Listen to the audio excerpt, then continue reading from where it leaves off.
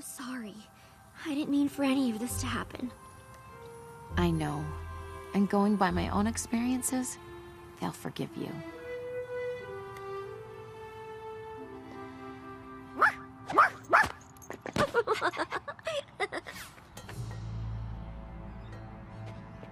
Principal Celestia, on behalf of Crystal Prep, I demand that you forfeit the Friendship Games. Clearly, CHS has had unfair advantage for quite some time, and it's certainly obvious that your students have been using magic for their own benefit.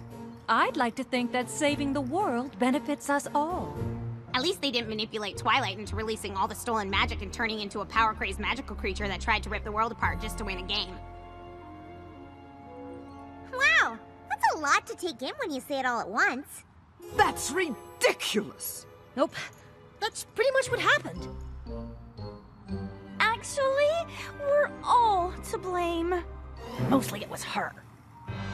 Obviously, my students have been infected with your magic, but I plan on taking all of this up with the school board! Good. I'm sure they would be very interested in hearing all about the magical students with wings. Oh, and the portals to different dimensions. And don't forget to tell them about the talking dog. Because that would never ruin your reputation.